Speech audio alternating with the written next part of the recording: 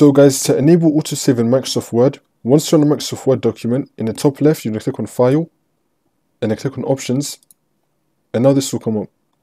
And now once we're here, on the left hand side, you're going to click on Save. You want to make sure that you have autosave files stored in the cloud by default in Word selected. You're going to tick this, and you can choose the file format. I'll just be keeping it on the default one.